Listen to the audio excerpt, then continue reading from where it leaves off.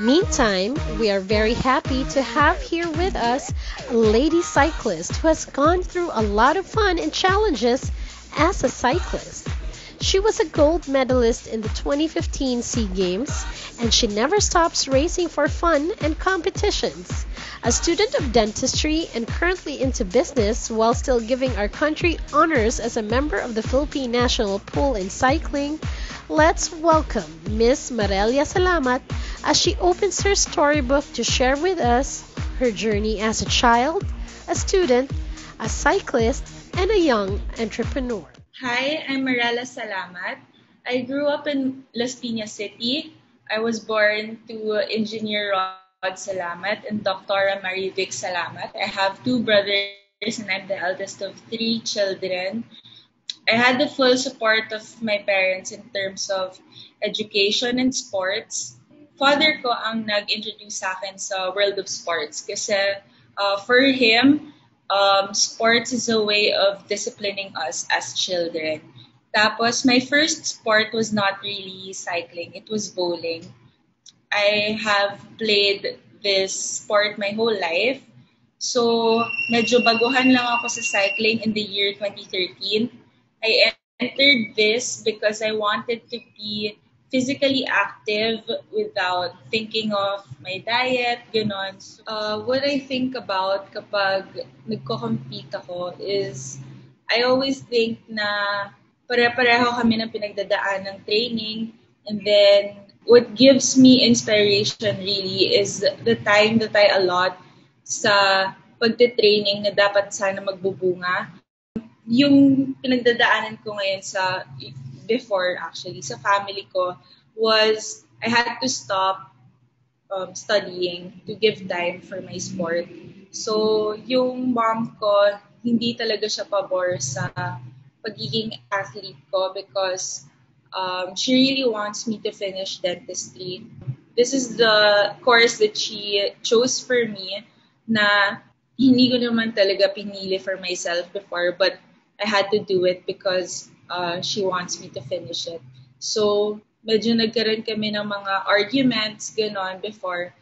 Tapos, yung maibabalik ko lang sa kanya was to show that worth it yung sacrifices ko and sacrifices rin niya to allow me to push through with the sport. So, with that inspiration, yun yung ginagamit ko as a tool para ma-achieve yung mga dapat kong ma-achieve sa mga competitions ko. After the victory that I have accomplished, and ayun, syempre, shinare ko naman siya with my family, and I'm very happy naman na masaya sila para sa akin. I saw my mom, she was very proud of me. Tapos, when I won the 2015 SEA Games in Singapore, when I won the gold medal, my mom and my dad put up this victory party. Kaya yun alone, it showed me na masaya sila sa ginagawa ko. They finally saw that I was very passionate with what I was doing. And then, ayun, masaya naman ako na nasusuportahan ako ng parents ko ngayon.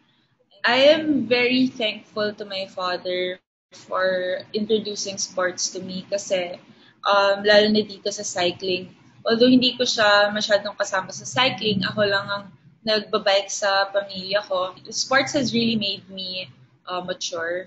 It has molded me to become a person na positive.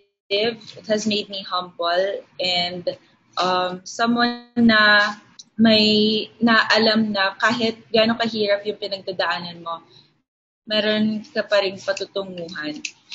Kasi right now, with me being in cycling, tapos ako bumabalik na rin sa dentistry to finish what I have left.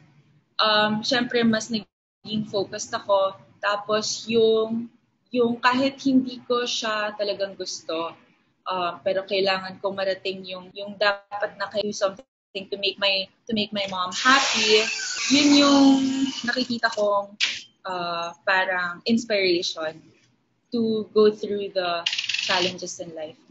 My tips for the growing cycling public, Of course, dapat i-enjoy lang natin yung ginagawa natin and always have fun. Never get disappointed if hindi natin ma-reach yung gusto nating makamtan at one point. If let's say hindi natin maklimb yung certain hill or hindi natin matapos ang isang session kasi we always have to take things slowly and be patient. We always have to enjoy what we're doing, and of course everything else will follow. Parang sa buhay lang, if mas hasa sila sa buhay, if mas una silang naging successful sa buhay, then biglang nag-sports, or sa mga kabataan na nagsusports, tapos mahasa pa lang sa buhay, parang pareho lang naman yung pagtanaw ko sa sports and sa buhay. If we take things slowly in sports, everything else will follow. Pareho rin naman po yun sa real life. And of course, if we do reach that point when we win, never forget where we started and who helped us get there. And lastly, dapat bike safely lang.